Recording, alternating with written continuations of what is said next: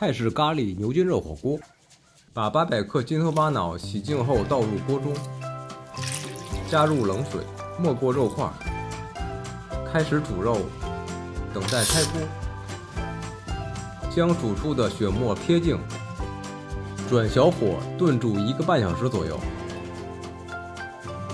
接下来放入土豆、洋葱和胡萝卜，把食材拌匀。